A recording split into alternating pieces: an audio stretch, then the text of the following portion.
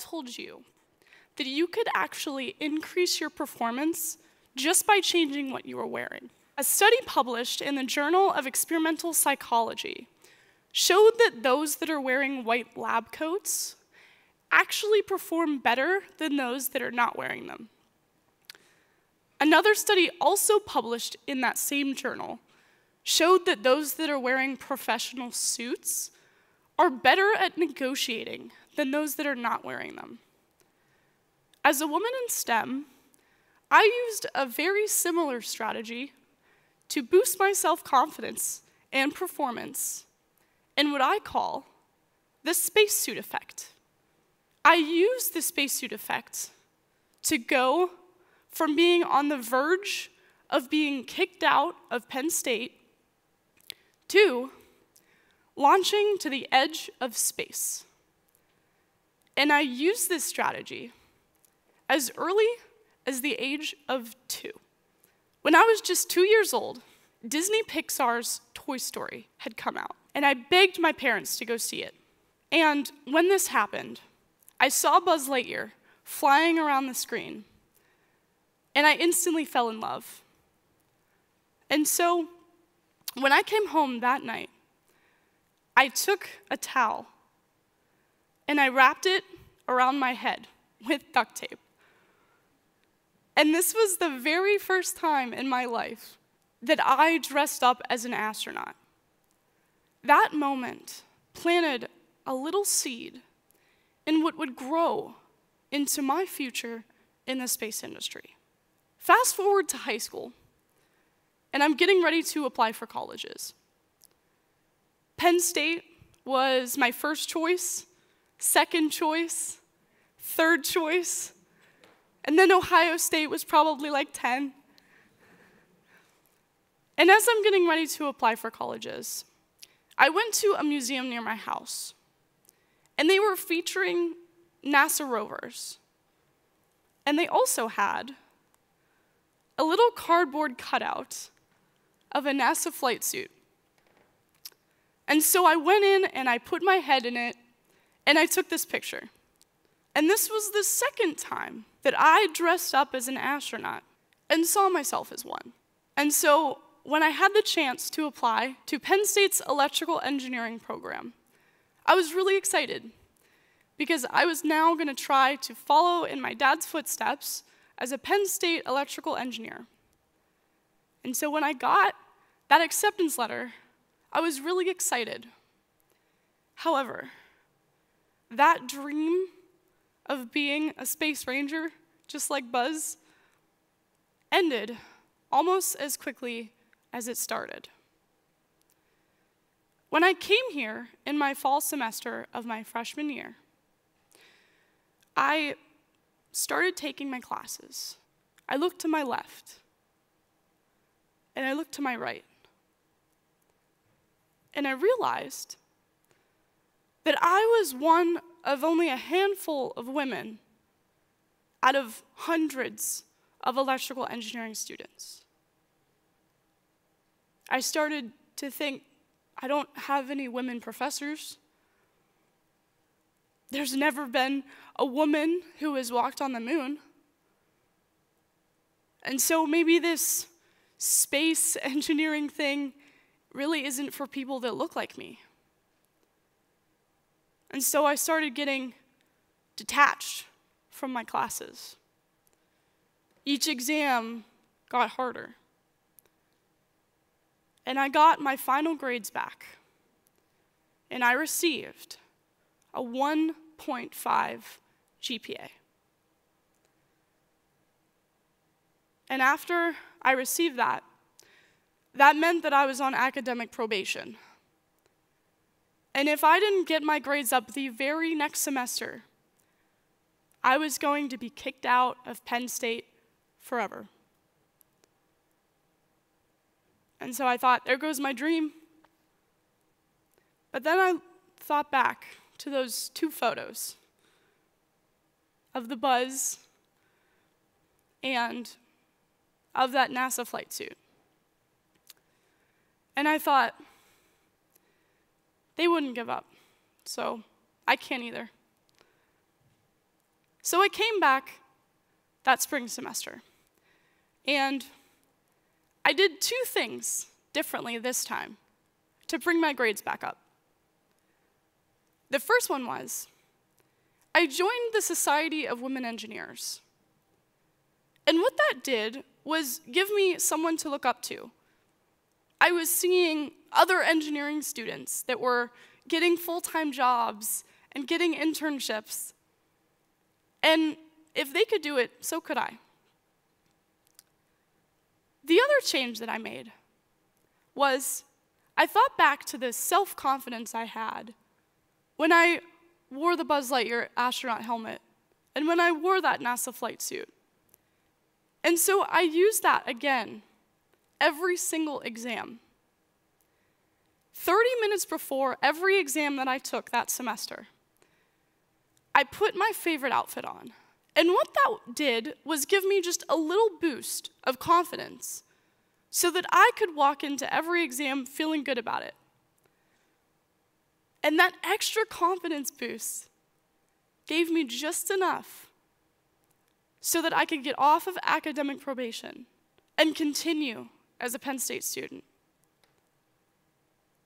But my challenge wasn't over, because I had another one waiting for me my sophomore year. I got here again in the fall of my sophomore year, and I'm getting ready for the dreaded career fair. I print out my resume for the career fair, and I look at the top, and it says a 2.3 cumulative GPA. And I realize, who is going to give an internship to a sophomore with limited experience and a 2.3 GPA? Why even walk miles across campus to the Bryce Jordan Center when nobody's going to hire me? But I pushed those negative thoughts aside. And I put on my interview outfit, and I felt confident. And I walked into the Bryce Jordan Center up to every single one of the recruiters. And I said, yes, recruiter, that is a 2.3. But it was a 1.5 last semester. And so I learned from failure. And I can improve when I make a mistake. And I can take this to your company. Despite having a 2.3, being a sophomore, and having limited experience, I received an electrical engineering internship for my sophomore year, 15 minutes from my parents' house. And there was another challenge waiting for me there. 2 weeks into my first internship, I was wearing one of my favorite pencil skirts. And there was a pen that I dropped on the floor. And I bent over to pick up the pen, and my skirt ripped all the way up. And so I grabbed my stapler and my notebook, and I waddled to the bathroom. And as I'm on my way, I think to myself, I really hope there's somebody in here to help me. And when I get there, I look in the first stall. I look in the second stall. I look in the third stall. And I realize there's no one in here to help me. And not only is there no women in the restroom, there are no women that I could think of on this entire floor. And so I started to feel pretty alone. And I call my mom and I say, Mom, I need you to bring me a pair of pants. I'm having a fashion emergency. So I stapled my skirt in the bathroom by myself. And I meet my mom, I get my pants. And I go back to my computer, and I think there has to be women that work here. I can't be the only one. And I find this internal group called Women in Nuclear. And I also find out that there's a national organization called Women in Nuclear that promotes the professional development of women in STEM. And I find out that they have a national conference coming up and a student sponsorship program. And so I applied. And I attended their national conference, and I was surrounded by 500 women in STEM that I could look up to, that I could see myself as in the future. And I shared my story about the 1.5, about my skirt ripping, about feeling like I was alone. And I, at that conference, networked my way to a winter and a summer of my junior year internships. Now, knowing that I had 3 internships under my belt before my senior year, I was now able to focus on my grades. Every single exam, I continued to use the spacesuit effect, wearing my favorite outfit, feeling my best, so that I could be the most confident I can every single exam. And for the very first time, I got on Dean's List. And now that my grades were higher, I could apply for the jobs that I really wanted, which were in the space industry. I graduated and started my first full-time job at a top aerospace defense contractor as a space engineer. And since then, I have designed electronics for NASA's Artemis program, which will be sending the very first woman to the moon in 2025. My grades were also high enough that I could pursue an engineering master's, so that I now am eligible for NASA's astronaut program. I have also completed the IIAS Scientist Astronaut Program. And this is my final spacesuit.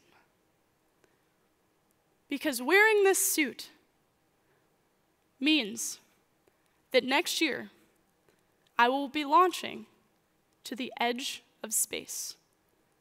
And I can finally become a space ranger. So, if you're dealing with something, or maybe you feel like you don't fit in, or maybe you have a thermodynamics exam coming up, know that you're not alone, and it's gonna be okay. And I challenge you to find your own spacesuit effect.